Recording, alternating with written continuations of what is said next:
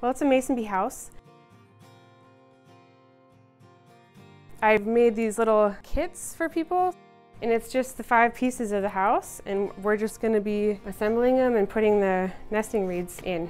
All you need is a hollow stem with a capped end. You can just attach it with a single point here to shed, tree, somewhere sturdy. Well, as soon as the weather hits about 50 degrees, you can set it out. There'll be bees, different species, probably all through July, August. My name is Claire Landy. I own Junebug Bee Farm, and I'm here at the Duluth Folk School tonight to teach people how to make their own mason bee house. The mason bees are really gentle too, so even like with kids and stuff, you can go right up to the nest and observe them, and it doesn't bother them.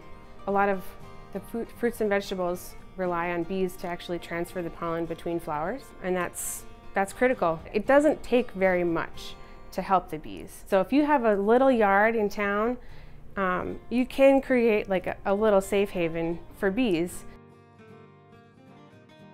The Slice from WDSE WRPT.